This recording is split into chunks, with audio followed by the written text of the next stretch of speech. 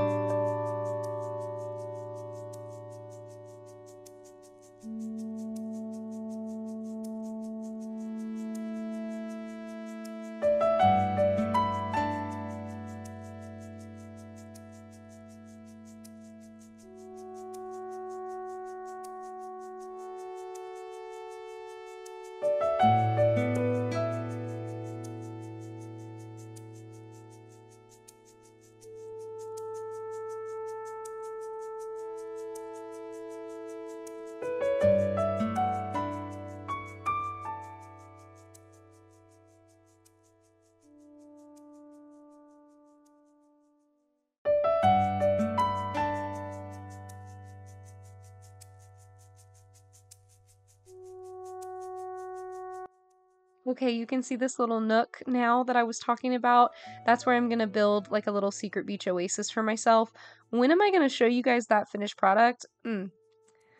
That is a good question. I don't know the answer to that yet, but don't worry, you guys will be the first to know when it's about to come out. You will find out. You will see.